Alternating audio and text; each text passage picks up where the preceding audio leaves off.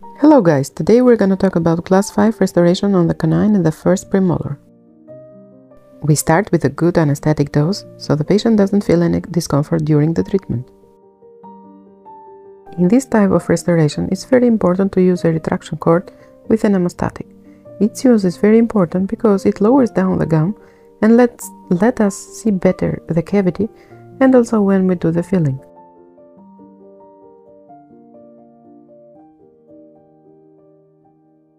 Again, we place the retraction cord on the premolar for the same purposes.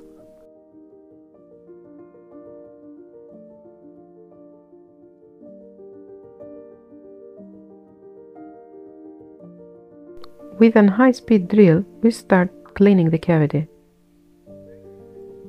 And we have to be a bit careful not to touch the gum because it bleeds easily and it will not let us do the filling afterwards.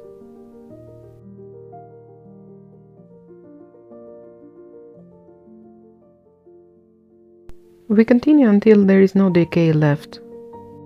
Meanwhile, you can hit the like button and subscribe to our channel. In the comment you can write about any procedure you would like to see next. After all the decay is removed, we start scratching off the enamel near the cavity, so we ensure a better retention of the filling. Now let's start with the filling. First we place the acid, it etches the surface of enamel and it prepares it for the bond agent.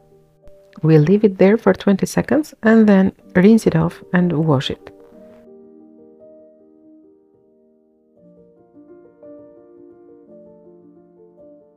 After it's dry, we place the bonding. It's important to cover the surface we prepared with a high speed. We dry it also and then cure it with a light for 20 seconds. Now it's the time for the composite. We start placing it very careful and trying not to touch the gum.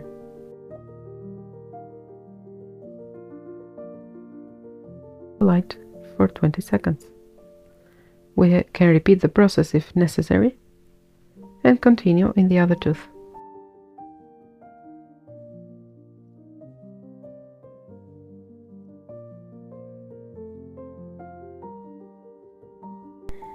We are going to remove the retraction cord and start with the finishing and polishing of the surface.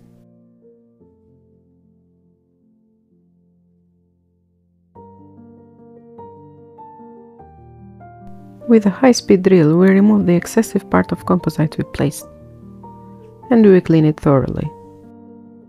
And last but not least, it's the finishing and the polishing of the surfaces.